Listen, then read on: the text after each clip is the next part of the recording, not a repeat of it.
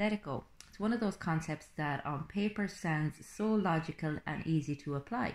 And yet, when it comes to applying it in our lives, it can be frustratingly difficult, if not impossible. And the thing is, if it was that easy, we'd all be doing it and we'd all be happy out all of the time. But that's just not how life is. Unfortunately, our brain doesn't always comply the way in which we'd like it to. It doesn't play ball. And the more we try to avoid thinking about something, the more we try to let it go, oftentimes the tighter our clinch on it becomes and the more salient it becomes in our mind. And this can be extremely frustrating. I know it was for me, because for so many years I was going to various therapy modalities. I was, incorporating all of these healing properties and techniques and strategies into my day-to-day life. And I couldn't understand why there were some things that I just couldn't let go. And I suppose a eureka moment for me was understanding that from my own personal experience, I was never going to let them go. I had to learn to make peace with them, to let them be, and to coexist with them. And that was a real game changer for me, to recognize that there was no kind of final destination that I was going to get to, where it was like any of these things never existed. They were always going to be there. They were always going to evoke certain feelings in me. And it was up to me to not allow them to consume me, to live in equanimity with them as opposed to fighting them or assuming that I could shake them off, and that involves a lot of personal inquiry, and I think oftentimes there's this kind of nearly esoteric paradigm of how life can be when you put all of these kind of, I suppose, healing and spiritual practices in place. And for a lot of people, that's not the reality, and it can lead to a lot of disillusionment and disappointment. Whereas what we really need to be asking ourselves is, okay, how do I need to work with myself today? What is it that I can do today that will make my life that little bit better, that will align me with what I want to reflect and the person that I want to be? And how can I learn to coexist with the parts of myself that I do struggle with, to coexist with the parts of my past that I struggle with, because ultimately they're never going anywhere. They're always going to be there, but you can learn how to engage with them in such a way so that they don't have center stage all of the time.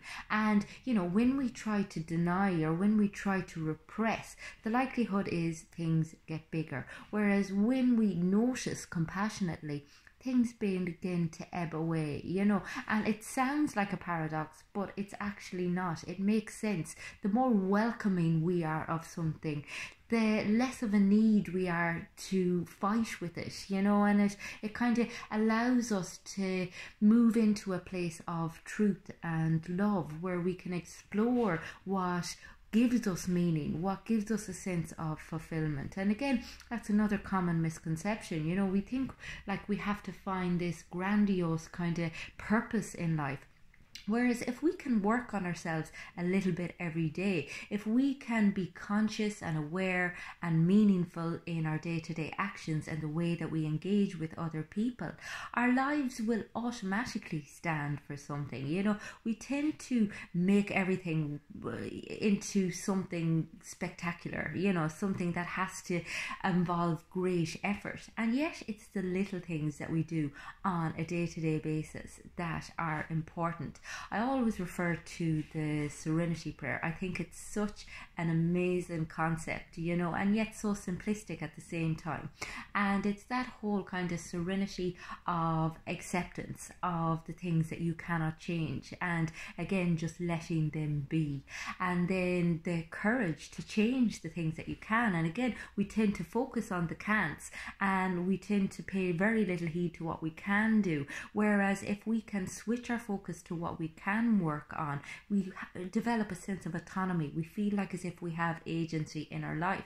And then there is the discernment to recognize the difference, you know, to look at your life and be like, okay, what can I actually improve? What aspect of myself am I not that particularly keen on, or what am I not proud of, you know, and being, I suppose, finding a middle ground between being too hard on yourself and being too lenient on yourself, because ultimately there are always going to be some hard truths that we come across when we start self-inquiry. There's always going to be things about ourselves that we may feel a certain amount of shame about, or a certain amount of sadness about, or guilt about, but that's part and parcel of the journey, you know, and you have to take the good with the bad, but you can't self-flagellate either. You can't beat yourself up about all of your failings forever. It's about, you know, kind of witnessing your humanity and honouring it and accepting yourself for who you are, and doing your best to work with your limitations and to build on your strengths, to recognise that you are not your past, you are not your body, you're not your thoughts, you're not your emotions, and kind of sit with that for a little while and be like, okay, who am I? Who do I want to be? Can I create myself?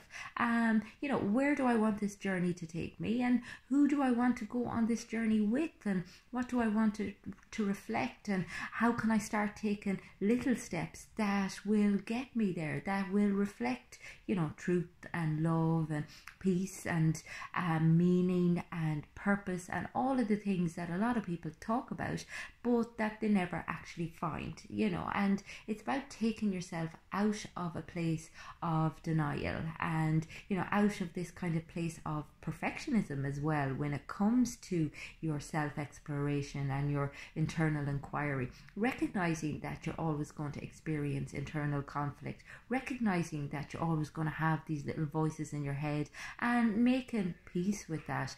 And I think that it has been a very transformative concept for me, you know, because again, I would have spent a lot of time assuming that I had to transcend and move beyond everything, and that I had to reach some sort of, you know, enlightenment. And I went into every practice with a huge expectation, and ultimately you come away and you feel a lot better for having been there, you know. But when you let go of the expectation, and when you let go of kind of seeing everything that you do as either a success or a failure, particularly when it comes to meditative or reflective practices, when you go into them and you just try to take them for what they are, no matter what it is that comes up, then you reap a lot more benefit from it. And if you can apply that to your day-to-day life, you know, if you can kind of do your best in every situation, but also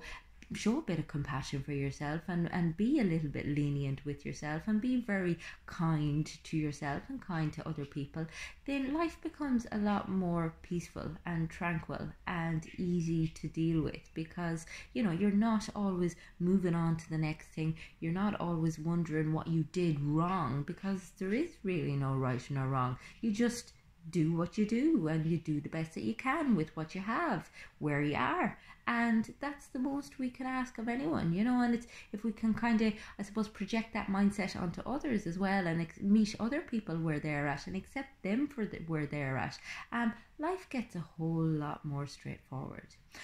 If you are struggling with finding acceptance, if you are struggling to recognize where it is that you need to, I suppose, create self-awareness and develop more acceptance, then I can help you. Get in touch with me on the website. It's fundamentals.ie.